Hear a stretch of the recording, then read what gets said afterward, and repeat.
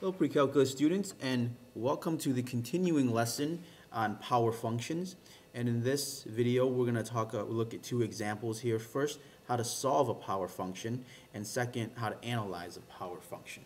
So let's start with the first problem. It says the intensity I of light varies inversely as the square of the distance d from the source. If the intensity of illumination on a screen 5 foot from a light is 3 foot candles, find the intensity on a screen 20 foot from the light. And I don't know who's watching this video right now, but I can already sense that just the fact that this is a word problem, there's lots of unusual terminology here, that's probably going to be the hardest part of this problem. And so let's walk through this. So there's a couple things here. We have a variable I. They're nice enough to give that for us. We have a variable D, okay? And it tells us that I varies inversely as the square of D. Okay, so you're going to have something like, I is equal to something with D squared in it. Okay? Something like this, but not quite exactly like that. Okay?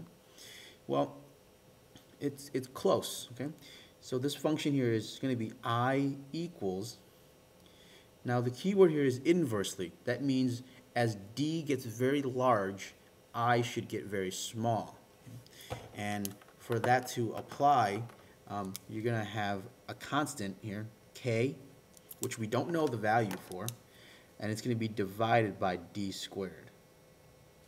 In other words, as d gets large, I gets small because you're dividing by a large number.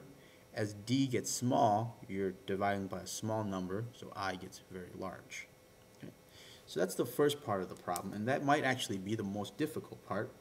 The second part here says that, when the intensity is 5, when the intensity is 3, the distance is 5. So when I equals 3, D equals 5, okay?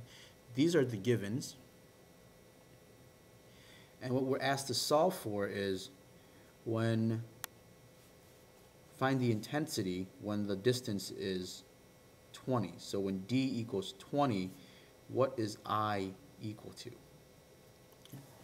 Well, you have this function here, this equation here with 3 unknowns, and you're going to need to solve at least for one of them in order to do this problem. So what we're going to do here is we're going to use our givens here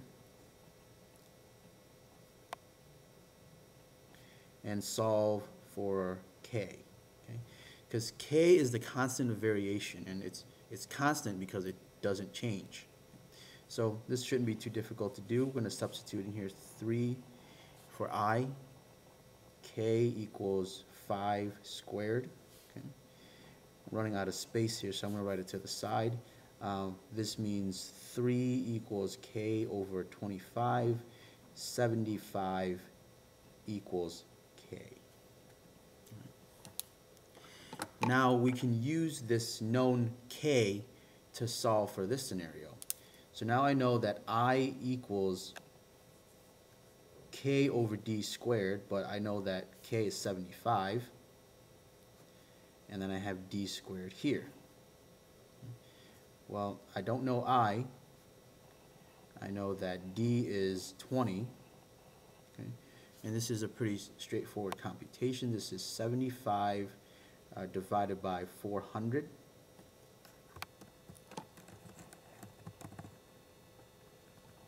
Which is exactly 0.1875.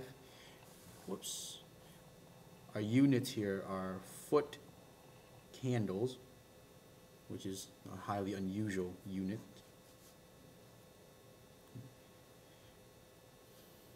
And there you have it. And so I just kind of want to recap this problem here, summarize this before we move on. The main idea is that we have to be able to understand what the equation is, what it's going to look like based on certain important information like inversely and square. And you might not get square, you might get cubed or to the third or to the 1/2 or something like that. But we need to be able to write an equation like this. We use some of the known information to find the constant of variation, and then we use that constant to solve for the case when we have unknown information. So I'm actually going to end this video here and continue the next problem on the next video, because this is getting over 5 minutes now, and I want to keep this video kind of short. So thank you for watching. Please watch the next video on how to analyze this function, and have a wonderful day.